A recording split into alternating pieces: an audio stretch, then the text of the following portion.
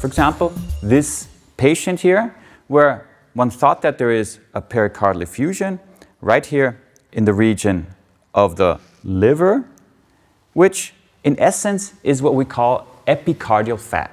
What is epicardial fat? Well, it's a normal feature of the heart. Every heart has some degree of fat attached to it on the epicardium, especially in certain regions. And this can look very similar actually to a pericardial effusion because it too can appear as an echo-free space. This is a beautiful example here where you see both a pericardial effusion and epicardial fat. Now, if you have some degree of fluid surrounding the heart, you can see the epicardial fat much better, and this sometimes leads to the differential diagnosis or to the confusion that this might be some kind of a structure on the heart, a tumor, or maybe some infectious material, which in essence it is not. So beware that epicardial fat can be confused with a pericardial effusion.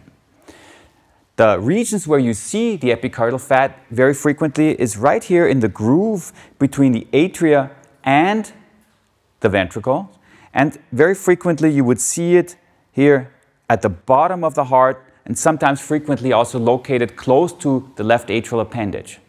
One feature of epicardial fat is that you don't see very much of it in the region of the atria. So if you have a structure there, very likely it is not epicardial fat, but something else.